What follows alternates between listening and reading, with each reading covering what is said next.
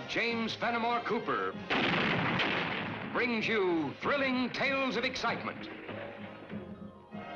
blazing action on the early American frontier,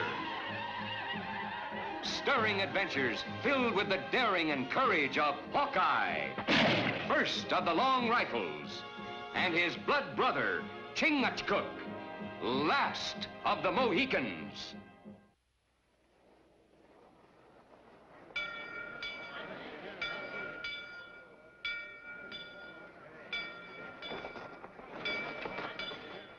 It's happened again!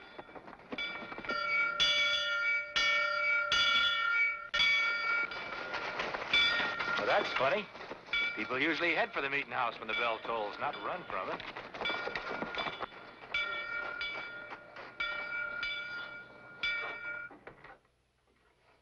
Yeah, he's not to be seen. Rope motionless. There's not a soul up there. We're bewitched, I tell you, Preacher Hale. And I tell you, there's an earthly explanation for it, Mr. Burns. There must be some reason for it. A bell doesn't ring by itself. The wind, perhaps. There isn't breeze enough to blow a feather. Witchcraft, that's what it is. Come now, Sneed. Witches in a house dedicated to worship? Poppycock. Then what made the bell toll with not a human hand to touch the rope? Bewitched, that's what we be. The whole town's bewitched.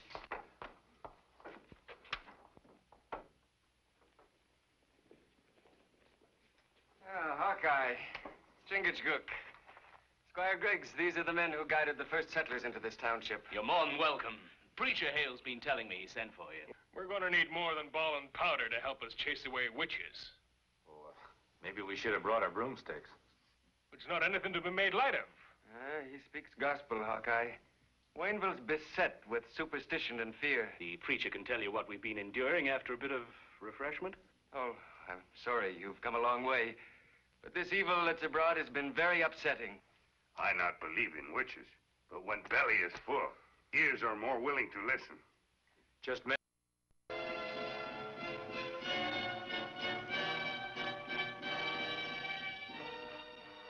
find something? That's nothing to eat, but mighty interesting.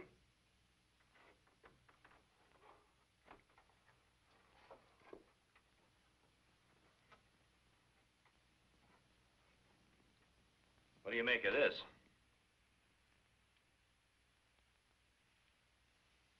His hair from horse's tail. Yeah, and it's strong enough to ring that bell without pulling on the rope. But I never hear of horse climbing ladder. I never heard of witches that fly. But a clever witch could stay out of sight up there. That horsehair'd be mighty hard to see from down here. Mighty hard to see up close.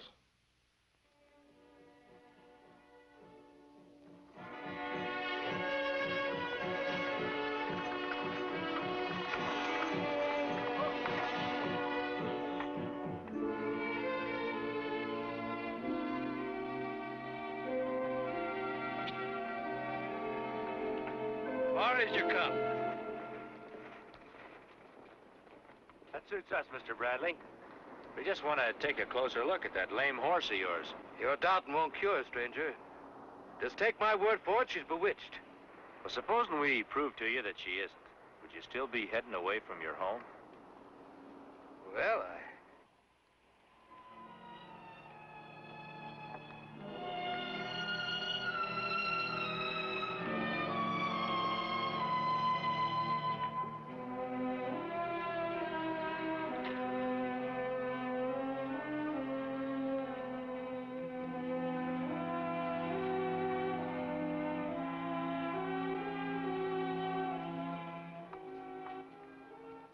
There's your witch's curse.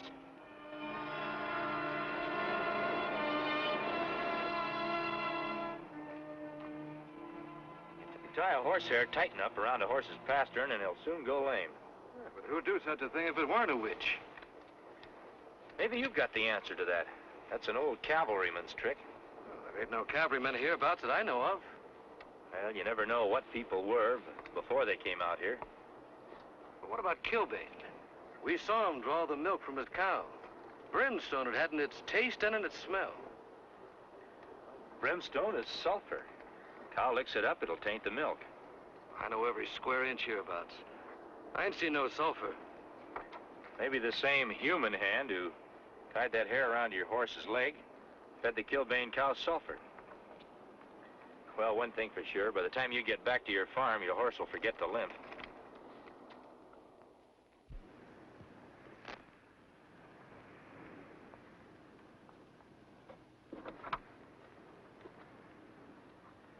I got rid of that once.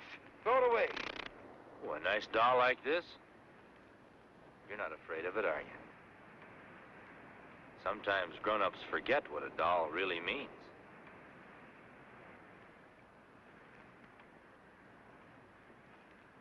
You holding it like that, Prudence? It don't seem no harm in it whatever.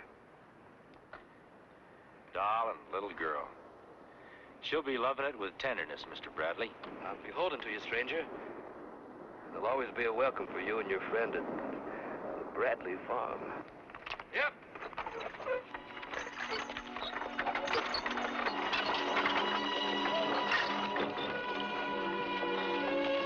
We hunt witch. Chase out of white man's head. Now, we look for food, huh?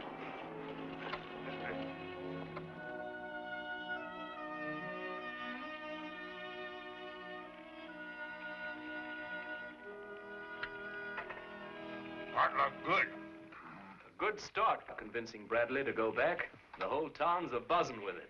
Truly a victory against evil. Well, it's no more than the eye of a needle. There's a tolling of that bell to answer for. Remind me tomorrow to take a look at the cow the Kilbanes left behind. What need? Just might take us one step closer to whoever's trying to get this town to believe in witches. Only a man with a warped mind could be spreading this terror amongst us. Or a woman. Man or woman, a disciple of the devil himself. Well, the bottomless pit's filled.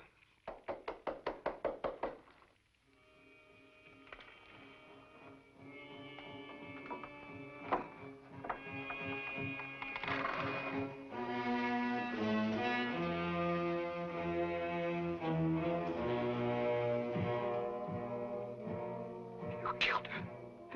You convinced me to come back here. Giving her that cursed doll. You sport of the devil.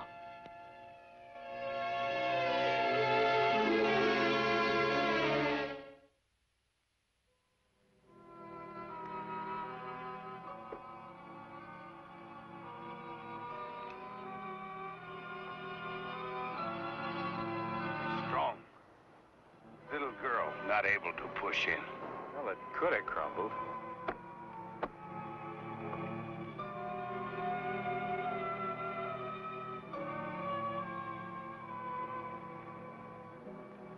What do you make of those marks? Look like cut with iron. Chiseled through. Little girl leaning over to get water would have never noticed it. Even men not notice. Looks like our witches didn't care which one of the Bradleys fell in.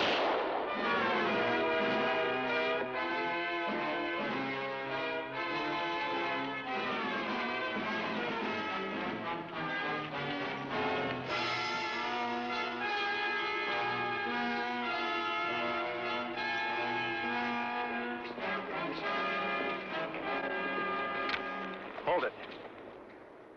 He get away. I want him to. I've got a hunch there's more than one witch in these parts. Shooting him will only leave us a cold trail. You see face? No. But there's not more than a couple of saddle horses in the settlement. Shouldn't be too hard to find out which one's been out for a gallop.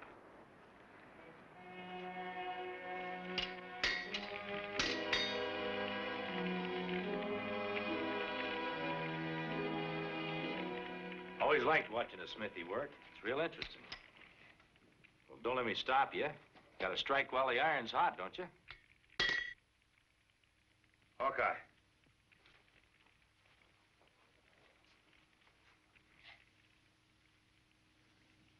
Nice-looking mare. Yours? I got no time to dally. I might be interested in buying her. Ask Preacher Hale. It's his. Well, thanks anyway.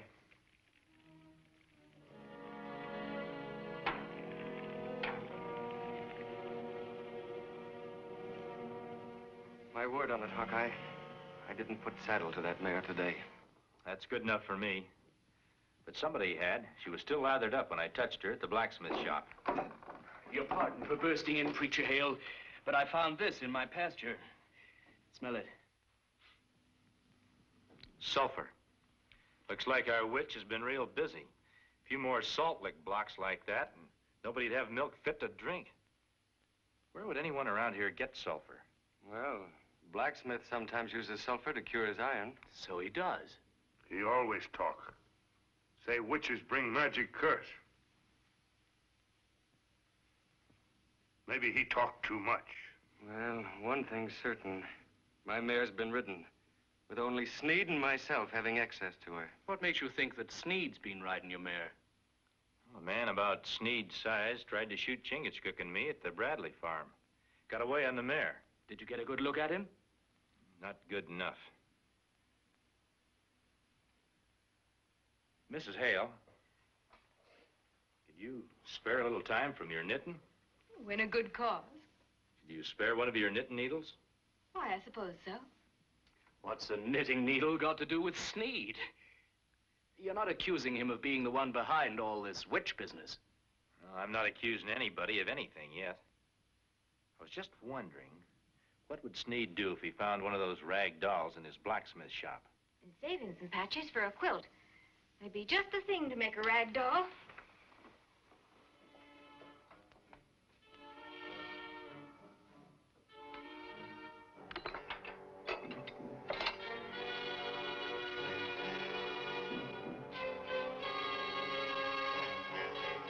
I'm getting out of here. And not even you can stop me. You said all we had to do was scare them by acting like witches. Well, I'm not so sure there ain't none. Otherwise, how did I get this? You sent it.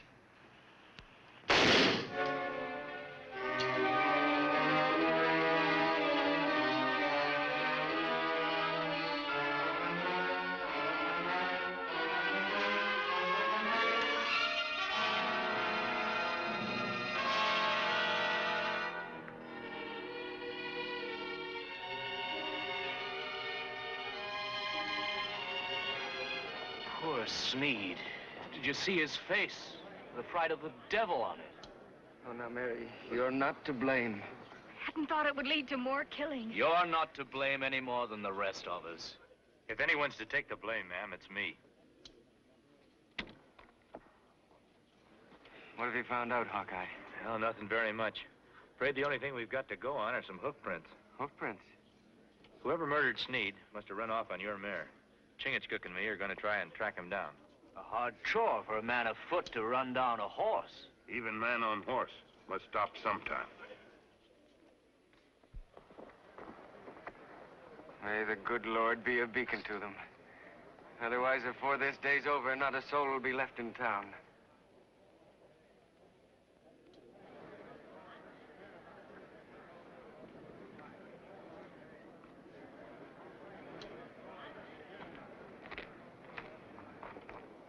Begging your pardon, Squire. Ludkin here wants to know what the preacher's wife was blaming herself for. Long years, haven't you, Ludkin? Well, he ain't the only one wants to know what's going on. And as squire of this township, it's your duty to tell us. I don't rightly know there's much to tell. Excepting this was found by poor Sneed's body, right in the blacksmith shop. Why, that puppet's made of patches, and I recognize them. Come now, patches are patches. Not when you fingered them as much as I have. And that red one, I gave that to the preacher's wife. Are you sure? Should know my own flannel. What's wrong with you people? The way you're acting, a body would think you were ready to accuse Mrs. Hale of being a witch. Maybe she is. Come on, let's put the question to her.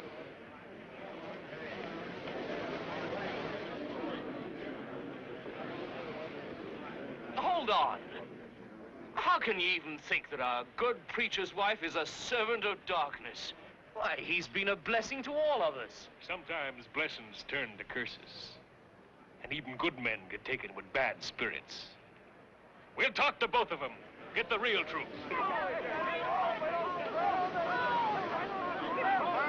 And that needle.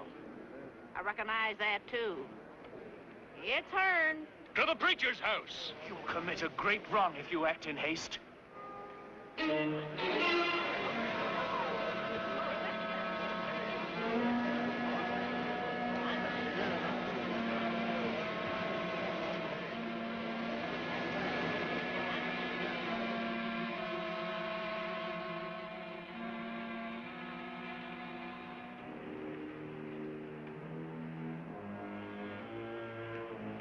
Horse stop here.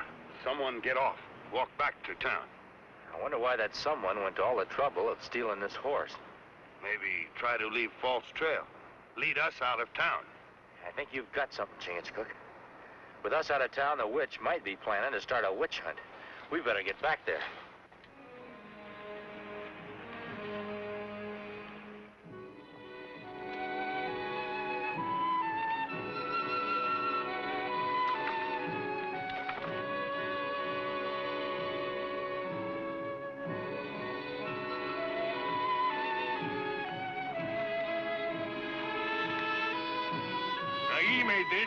Now confess.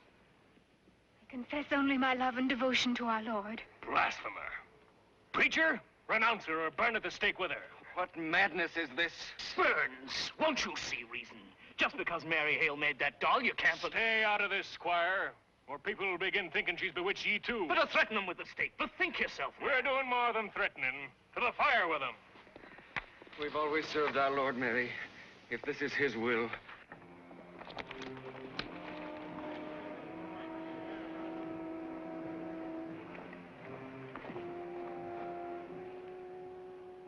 Shoot anybody who tries to set fire to the wood. Where you go, my brother? You keep your eyes and ears open, you'll find out. Told you over and over. If I'm guilty, my husband isn't. Let him go. If you're a witch, confess and death will be swift. She is innocent. She cannot confess to a lie. Squire Griggs, I appeal to you. I appeal to you. Just admit that your wife's bewitched and you'll be saved. You never believed in witchcraft?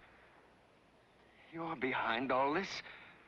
What are you, a madman? An accusation from a man possessed means nothing. Get flame. Listen to me. It's Griggs. He's the one. He's behind all this. You've lost your flock, preacher. They followed you, but they do my bidding now. And before your ashes are cold, the fools will be fleeing, and the town will be mine. Mine. May you always have a taste of our guts in your mouth. Mary, if our Lord wishes us to die, Griggs is only his instrument.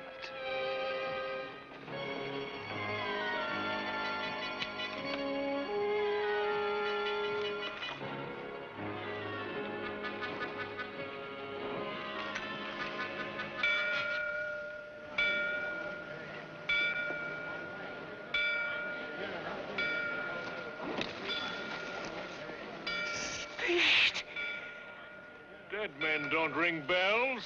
He would to get even. He always hated me, even when we were in the cavalry. But I'm his commanding officer. He'll have to obey me or I'll kill him again. Sneed, stop those bells! Sneed.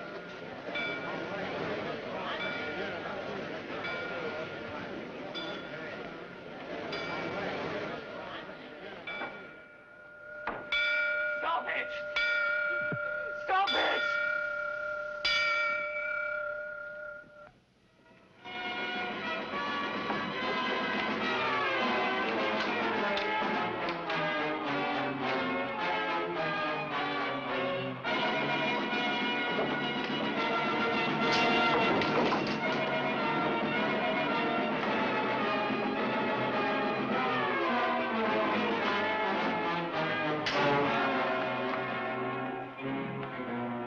There's your witch for you.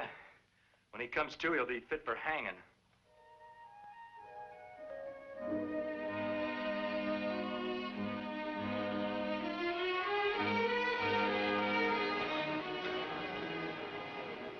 You certain you can't stay for service, Hawkeye?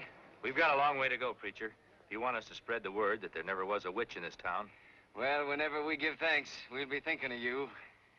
And Chingachgook. Goodbye. Goodbye.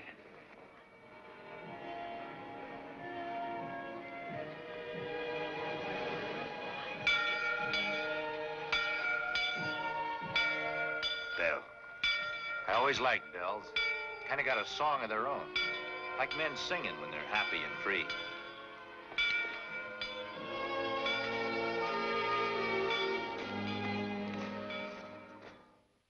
Join us again at this same time next week for another of James Fenimore Cooper's gripping tales of the early American frontier.